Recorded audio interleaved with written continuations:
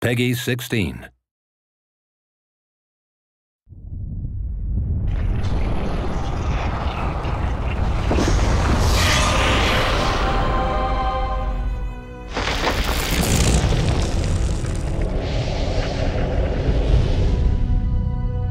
The Dark Elves were born during a night filled with betrayal that began when the Elf King Arniel stood aside as the Holy Empire invaded Queen Twi'dana's lands. In desperation and anger, Twi'dana made a pact with the dragon goddess of darkness and her minions, the Faceless.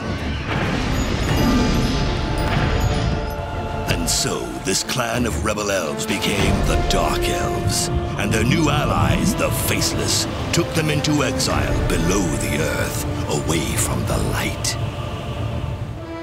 Their queen dead, their clan persecuted and broken, they wither while waiting with little hope for a new leader to rise.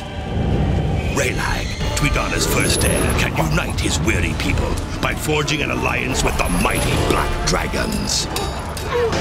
But the young prince will also learn that it is hard to discern friend from foe when the world is painted in shades of darkness.